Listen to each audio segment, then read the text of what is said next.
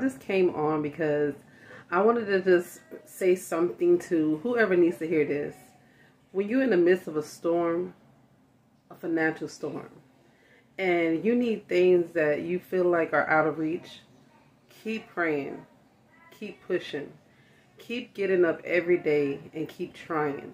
Don't give up, because you never know when God is going to send your way a blessing. You never know when God is going to send a person to you to bless you. Or you may talk to someone and you don't even know that they may be touched by God to say, hey, I'm going to help you out. We were struggling, you guys, a couple of weeks ago, and we still trying to manage it with getting food in our house.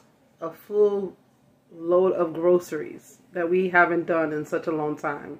Because, you know, food costs are crazy. We are a family of 7. And yes, it's just been a challenge.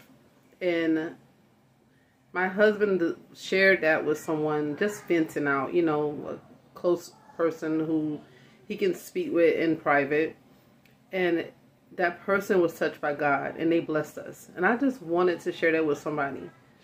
In the midst of anything that you're going through, always put God first. Jesus, he will take care of his children.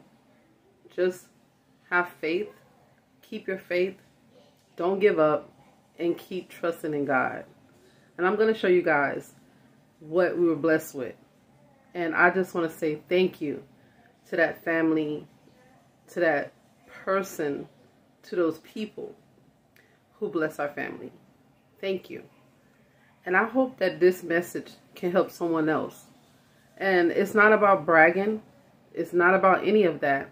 What it's about is trusting in God and his son Jesus, and never giving up hope, never giving up faith, because he is real. Have a blessed day, you guys.